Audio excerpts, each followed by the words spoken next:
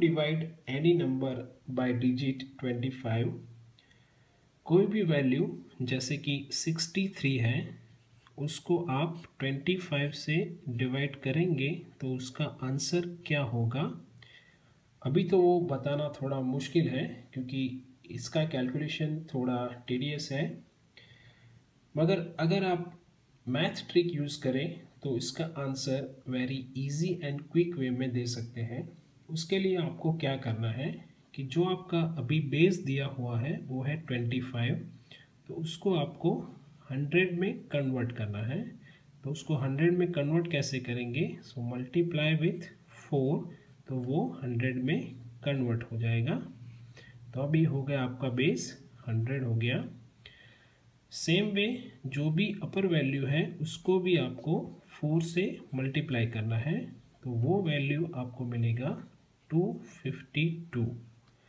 अब देखिए ये जो डिवीज़न है एकदम इजी हो गया। 252 डिवाइड बाय 100, इसको आप वेरी इजीली डिवाइड कर सकते हैं जिसका आंसर है 2.52। तो ये है मैथ ट्रिक, कोई भी डिवीज़न, कोई भी वैल्यू को आपको 25 से डिवाइड करना है तो ये हेल्पफुल हो सकता है।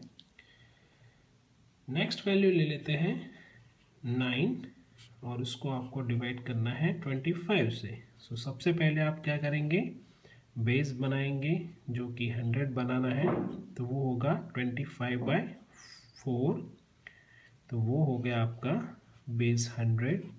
सेम वे आपको अपर वैल्यू को भी 4 से मल्टीप्लाई करना है, तो वो हो गया आपका वैल्यू 36। अब आप इसको 100 से डिवाइड करेंगे तो आपको इजीली आंसर मिल जाएगा 0.36। आइए चलिए अब लास्ट वैल्यू देख लेते हैं, वो है 12 डिवाइड बाय 25। अब वेरी इजी, एकदम आप इजी वे में कर सकते हैं।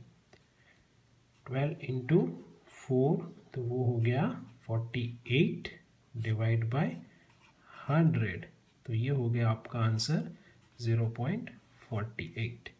तो ये एक तरीका है या फिर कह लीजिए कि एक मैथ ट्रिक है जो आपको कोई भी डिजिट को 25 से इजी वे में डिवाइड करके आंसर जल्दी से जल्दी दे सकती है।